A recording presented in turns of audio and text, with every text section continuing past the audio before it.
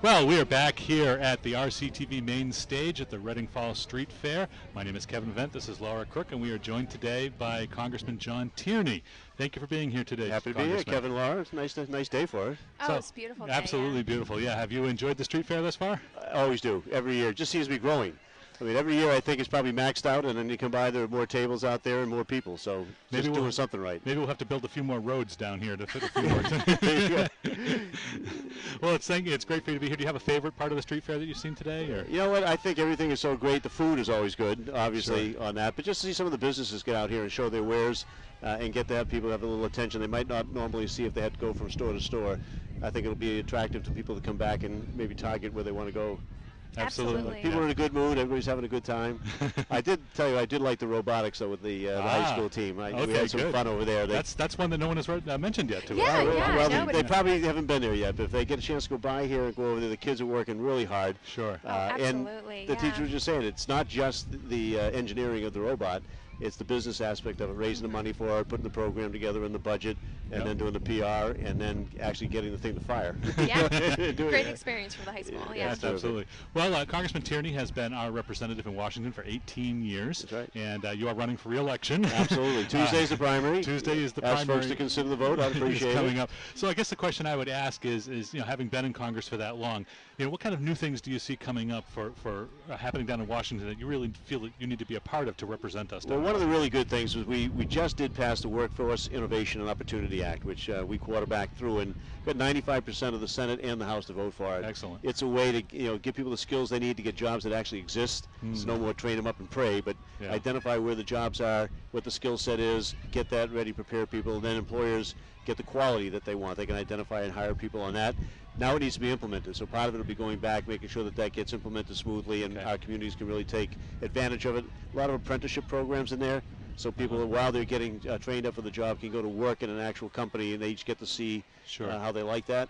The higher education bill, we did the higher education opportunity bill a few years ago. It's up for reauthorization. There are some parts that we want to do to make it even more affordable for students, bring down the interest rates on loans, try to make sure the Pell Grants are worth what they should be worth, and people have different options, and try to help the colleges bring their prices down, or at least keep them within the cost of living or lower on that part. So all of that, we've got to do some work on preschool, and there'll be a lot of foreign policy issues, obviously, going back as we go in. And I think my experience on the Intelligence Committee, as well as chairing the National Security and Foreign Policy Committee, are helpful there. But obviously, as a higher-ranking member, because you've been in Congress for a period of time, it's important to have that kind of influence. Well, I think it is. We've the district, I think, has been served well by that, having a voice at the table. It takes a while to get there, but it is an institution runs on seniority, and I'm proud. I think I'm the only member that actually is the ranking member on two committees. One is the Health, Employment, Labor, and Pensions, on the Education Committee, and the other is the National Security and Foreign Policy Subcommittee on Oversight. So it keeps us busy, but it's all good stuff, and it's nice to know that people here have that voice at the table. Sure, absolutely. Laura? So do you have any plans going forward in the fair? In the fair? Yes. We're going to make another trip back through. Probably going to steal some food off somebody there. It looks too good. My problem is the sweet, so I'm always angling to get something to sweet on that. But it all looks good. You should definitely check out Harrow's is giving away little single serving cups of their pot pie, and it's that sounds right. amazing. And they're right next to Cupcake City, so you there can get some sweets. Thanks for the scouting and the advance work on that. That's right. Yeah. Well, I know, as a representative in Congress, one of the things that you have to do is both look at issues nationally and also look at how they affect your local district. All the time. How do you do that, I guess, is my question. That sounds very challenging to me. You do it by making sure that you get out and talk to people all the time. So this is a fair, we're all having a good time, but it's an opportunity for me to listen to people. And people are good about that. They don't hesitate to come up and share their ideas. Sure. So we do that. We go out, we visit schools and hospitals and businesses regularly on that. And I think that's the best thing, so that whenever we're doing something down there, it's informed by what people here see and need and talk about on that. And I think that's the best way you could do it. We have town hall meetings on phones. We get thousands of people to listen in on that. We have town hall meetings out in the public.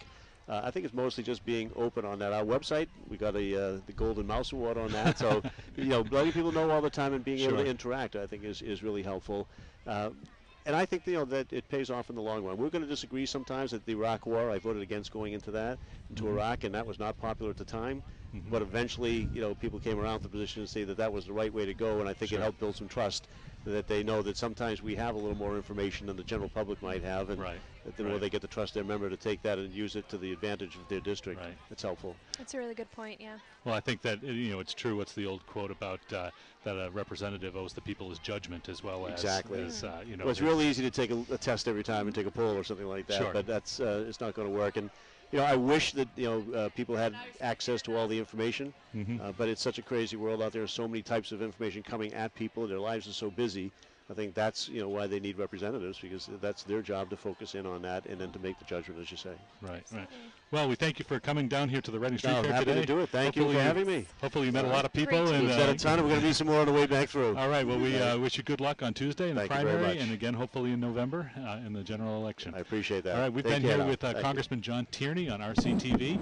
We will be back in just one moment. Thank you very much.